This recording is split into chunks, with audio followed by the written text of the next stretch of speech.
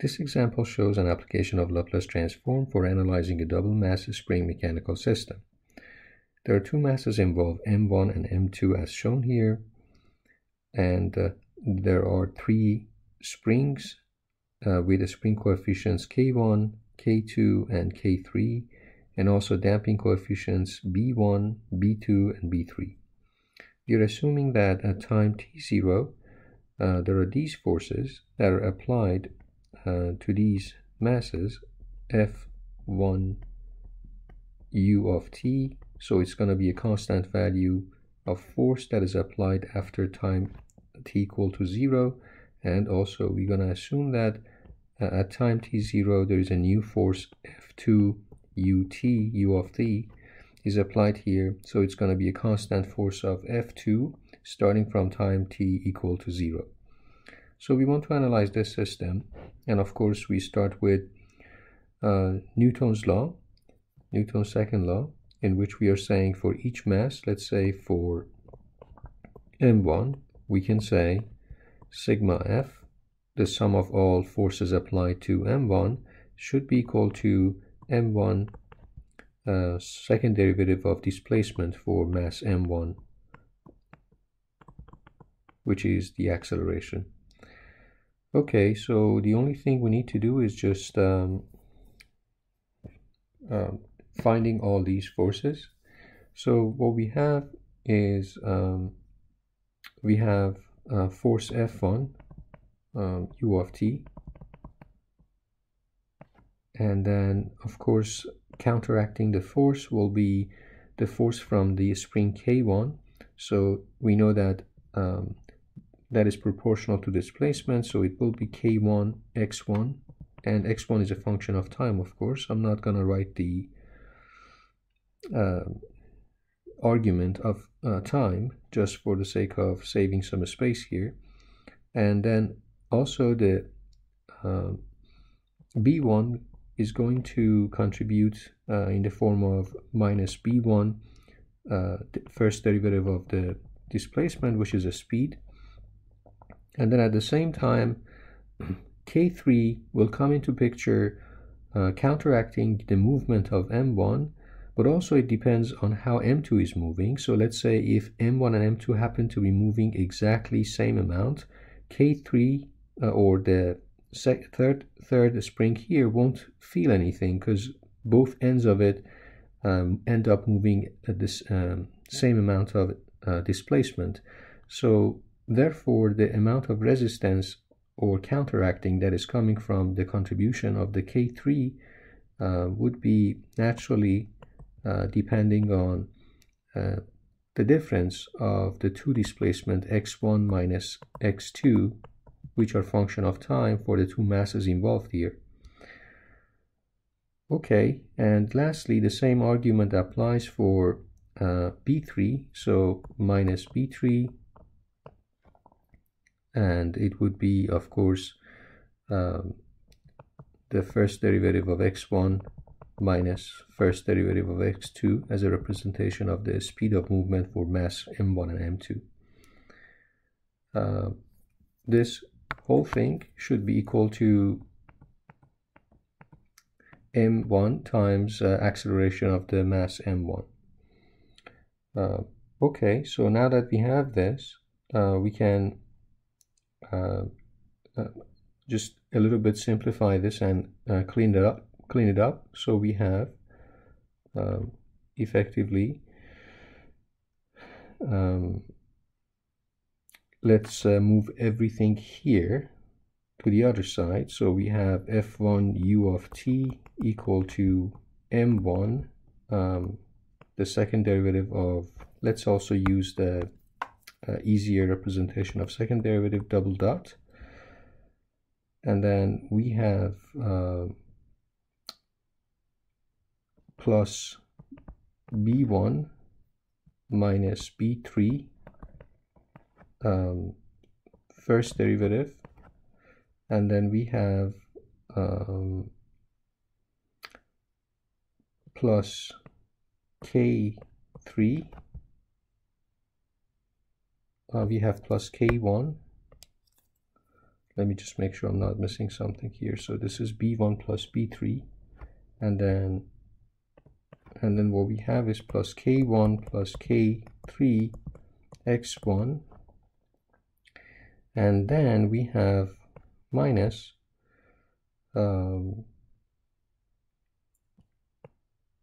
we have k3 x2, and finally we have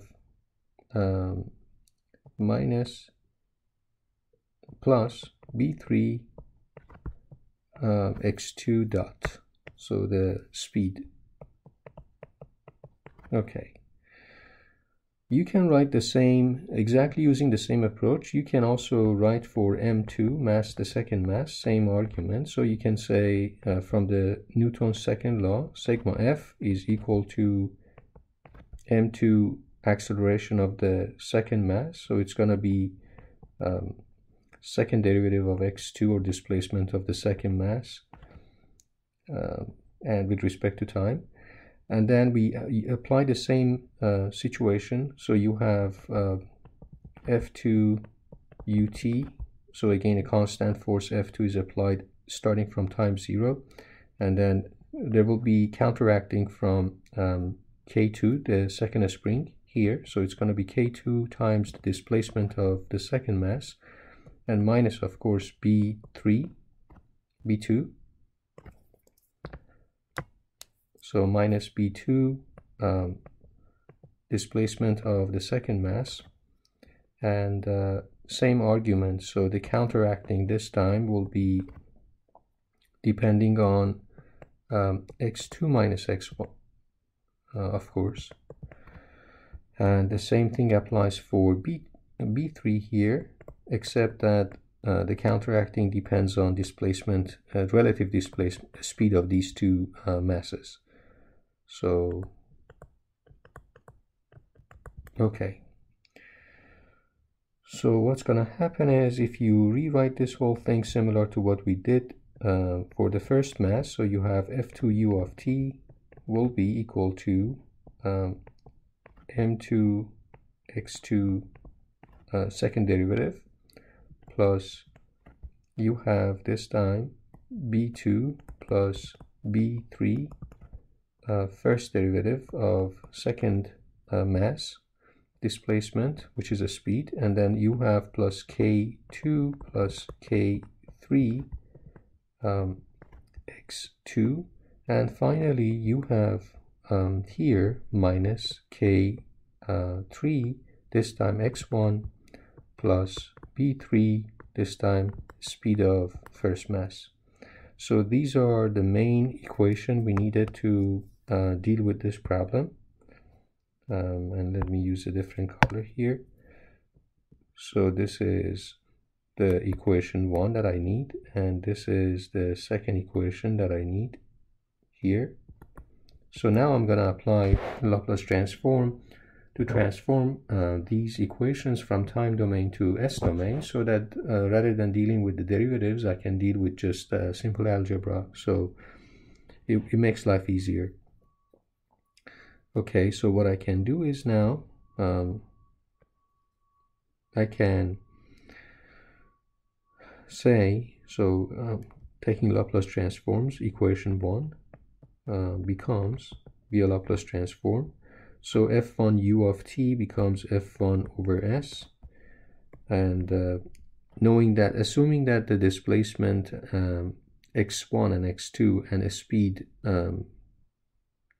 which is the derivative of displacement and acceleration at time 0 before application of the force basically are just 0. Basically system is at a steady state before the forces are applied, so then there is no initial condition in the system. Therefore I can simply say it's m2s square x2. These are function of s, so x2 of s, because they were function of time. And then I can say it's b2 plus b3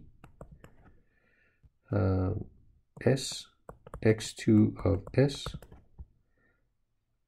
And finally, we have k2 plus k3 x2 of s minus k3 plus b3 s x1 of okay, so my bad, I started with the second equation, I guess. Okay, so I'm going to change this to 2, and then I'm going to change this to, well, I can stick with 1 just to start modifying. So this will be m1, and this will be x1, and this will be b1, and this will be x1. This is k1, and here is x1, and this is x2 of s. Okay, so taking equation 2, applying Laplace transform, f2 over s, m2s squared, x2s, b2, b3, s, x2 of s, plus k2 plus k3, x2 of s, minus same thing we have here, except it is for the first mass, so x1 of s. Okay, so rewriting this in the form of a matrix representation is going to help us. So what we have is effectively this scenario. We have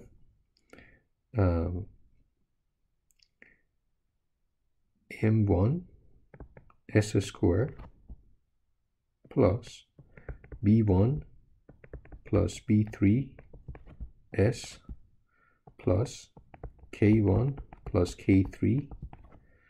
Okay, and here we have minus k3 plus b3 s. Okay, here we have the same thing, so minus k3 plus b3 s, and here we have m2 s squared plus b2 plus b3 s plus k2 plus k3, and this whole thing is multiplied by x1 of s and x2 of s, and is equal to f1 over s and f2 over s. I mean, you can factor out over s. So of course we can use Kramer rule here to further solve this. So it's just a matter of tedious work, because now you have to say this is a simple 2 by 2 equation, so therefore using Kramer's formula or rule. So we have effectively x1 of s equal to, okay, so it's as simple as this, f1 over s, f2 over s, and keeping the second column, so minus k3 plus b3 s, and m2 s squared plus b2 plus b3 s plus k2 plus k3. Okay, that's determinant of this one, and then the determinant of, let's name this as matrix A, so determinant of matrix A.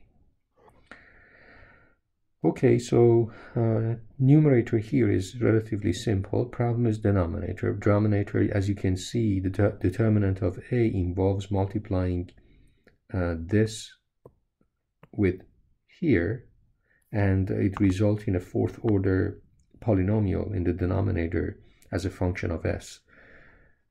So generally speaking, results in a fourth order polynomial as a function of s.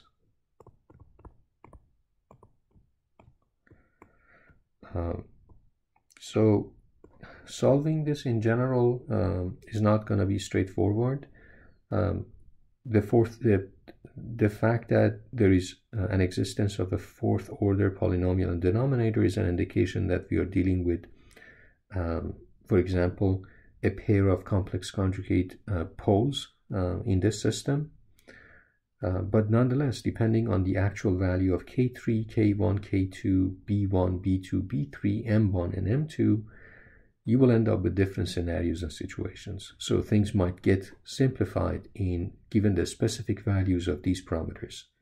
But this would be the extent that I would like to cover, because from this point on it's just a matter of tedious math work to just depending on the given value of parameters, you just simplify x of s, and the same thing with x2 of s, of course, and then using partial fraction expansion you get to the point that you can easily convert from s domain back to time domain and find out the x1 of t and x2 of t.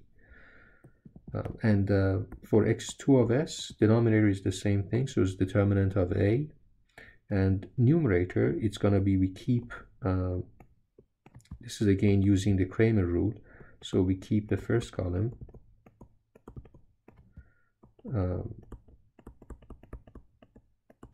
okay, as I am showing here, and then you just replace the second column with f1 over s and f2 over s. Okay, I hope that you find this brief video tutorial regarding an example of application of Laplace transform to analyze a double mass spring mechanical system useful. Thank you.